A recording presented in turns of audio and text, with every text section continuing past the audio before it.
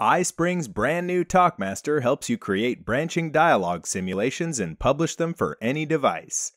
Dialogue simulation is a valuable tool for businesses who need to train employees to have professional conversations with clients or associates. After you install TalkMaster, double-click on its icon on the desktop. The Quick Start window allows you to start a new dialogue simulation or to open up one of your previous simulations for editing or publishing. Start creating a dialogue by clicking New Scene. A scene consists of a character's speech and the user's possible replies.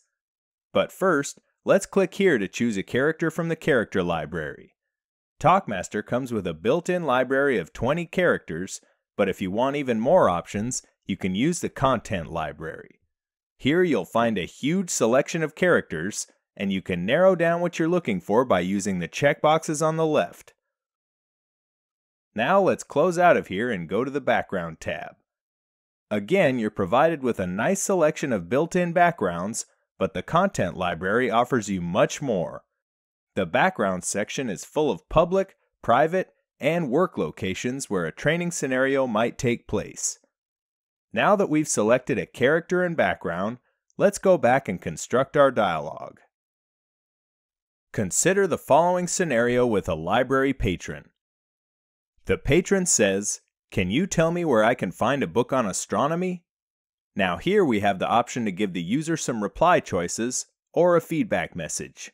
When you provide a feedback message, there will be no reply choices, just a continue button which you can link to any other scene.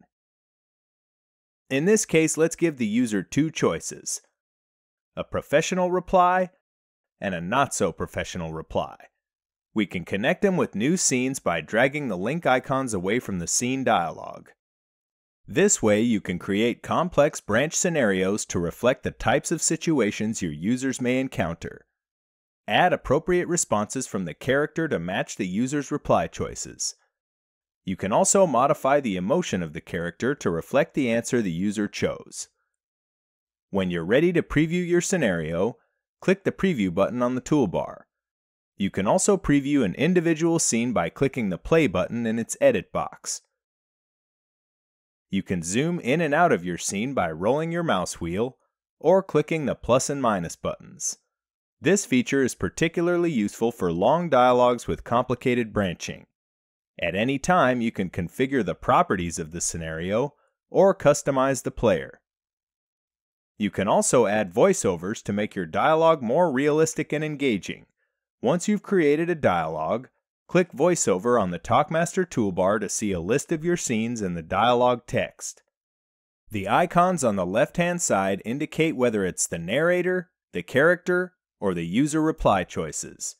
For each individual scene, it's easy to record or import audio, or even bulk import a list of files that match the names in this column. You can edit your audio and export the dialogue script for professional voice recording, or export the audio to share with your colleagues. The preview window shows you how it will fit on a desktop or laptop, tablet, or smartphone. Did you like this video? Give it a like and subscribe to the iSpring YouTube channel for more updates.